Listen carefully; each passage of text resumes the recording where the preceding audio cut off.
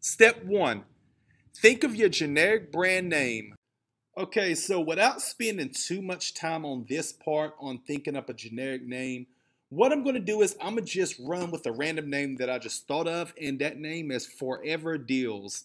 And I wanted to choose a name like Forever Deals because I literally will post deals forever on this YouTube channel.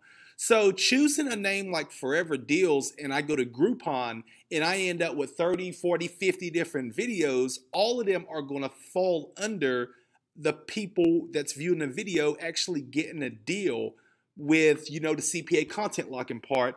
And instead of actually having to pay X amount of dollars for the Groupon, if they can get that Groupon for free just by filling out CPA offers, then that is a forever deal. And I just like the name, so I'm going to roll with it. I'm going to put the number 4 ever deals.